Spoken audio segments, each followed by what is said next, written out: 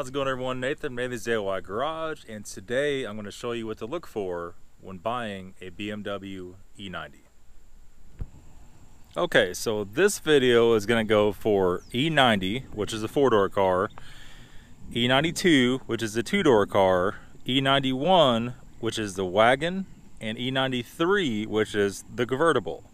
These were from 2006, depends on which model, 2007, up to 2013.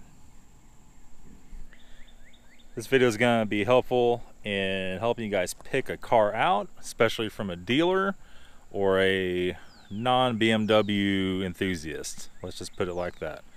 Let's start off with the paint. Look at the paint. How does the paint look? Is the paint all scratched up? That's going to tell you a lot about how the car is maintained. This car has some tiny scratches. It is a car that was in the city, so you have to spec that a little bit.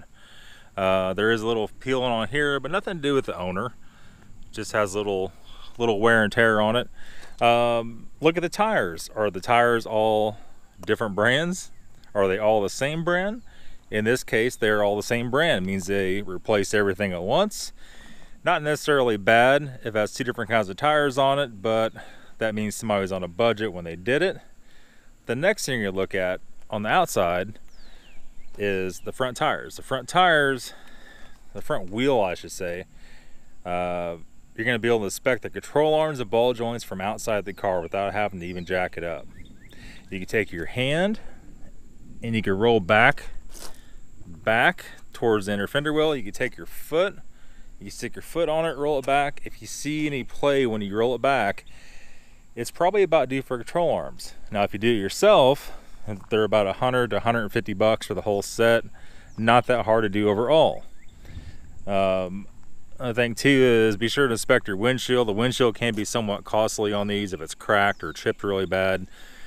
All the E90s you have to inspect, it's gonna have, just like every other BMW, the trim's gonna be a little bit dry rotted on top. So yeah, that's pretty much it on the outside. Now we're gonna go into the inside. First thing on the inside, take a look at it. Is this all scratched up? Is the seat bolster all ruined? This one is in very good shape. Now look at everything else. Is the car physically clean? I'm not talking about little tiny crumbs or something like that. Is it trashed? This particular one, the door panels are really nice. It does have a piece of tape over the back window because the shop messed that up. We'll get into that to a different one, video of fixing that. Go on the inside.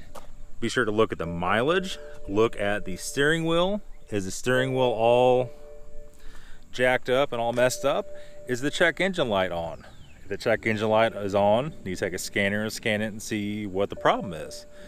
That can tell the engine timing could be wrong, could have just a whole various ton of problems. Like anything else, make sure everything inside is operable, make sure the windows work, make sure the sunroof works. It's not that big of a deal if it don't. Most people don't use the sunroof, but it's something you like to know before you purchase it. Make sure all the LEDs on the dash and on the radio are all operational and they're not all broken up. And that's pretty much it on the inside. I guess the biggest thing here would be check the carpet. This one has oil and filter. We're getting ready to do that change. Check the carpet. Just feel the carpet. Does the carpet feel wet, either in the back or the front? That could be a sunroof drain problem. Yes, these do have that problem. Somebody could have had the door panel off and not put the door insulating foam back on correctly. There's many things that could be. Now, on this one we're getting ready to do the valve cover gasket, so the cowling's out. You're gonna look for a few things up here. First of all, check for oil leaks. Is the oil seeping down here? This one there is a little bit. Look under the oil filter housing. Make sure the gasket that is not leaking. Those like to break bolts. Look at all the intake manifold bolts. Are any of the intake manifold bolts broken? Is there oil filter eventually on top of the car like this one? If so, that's not good. So check all that stuff out. Look under the cylinder head with the flashlight on the side of the block. See if there's oil dripping down. That could be telltale signs of broken head bolts. These cars have aluminum head bolts. They like to break the head bolts. Look for oil leaking from the valve cover. Look for cracks in the valve cover. That's about a $150 fix if you get to buy a new one of those. Next thing, look at the coolant. Open the lid. Does the coolant look good? Is it the BMW blue coolant? Is it just standard green coolant? Either one is fine. Has somebody mixed in orange with it? Does it look like mud? Those are all questions. If you have an oil filter wrench, bring them with you.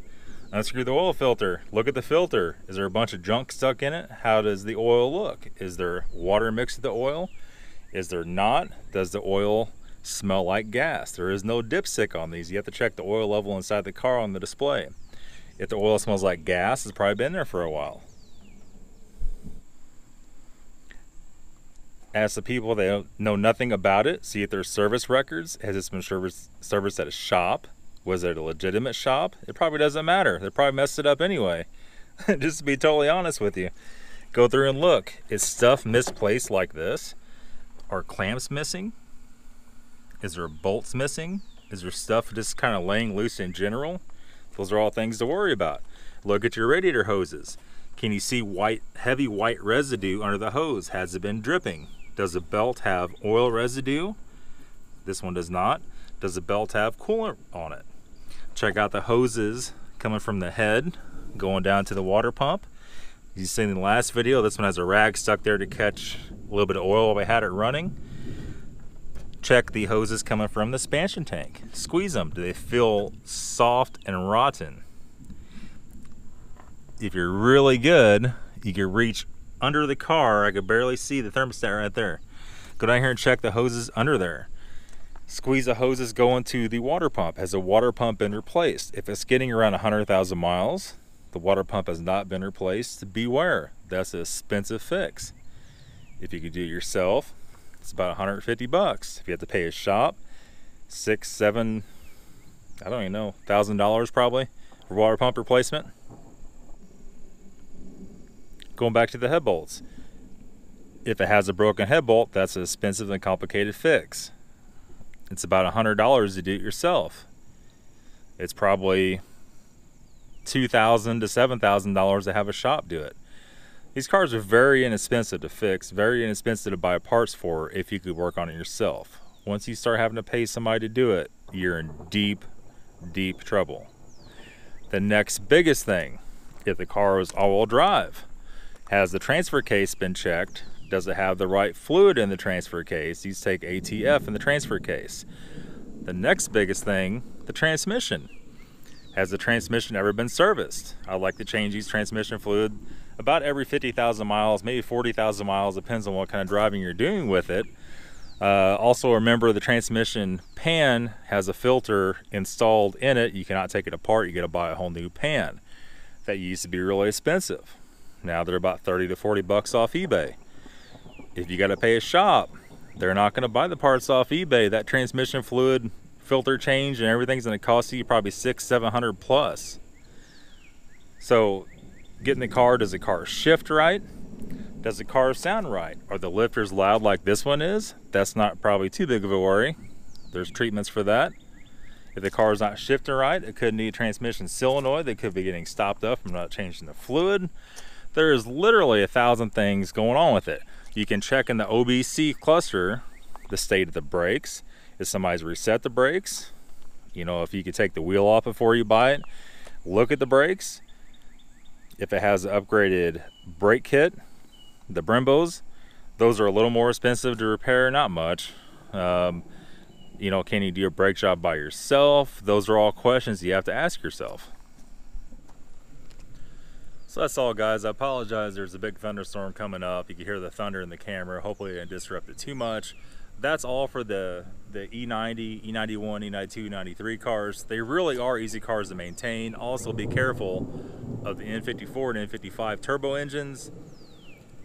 Watch for turbo rattle, wastegate rattle. They could be a lot more expensive, a lot more difficult to deal with. That is it. I feel like I'm rambling on. I haven't even covered a quarter of the problems. Hopefully you guys like this video. Hopefully you enjoy it. Be sure to share, subscribe, leave a comment, tell me what you think. Thanks for watching.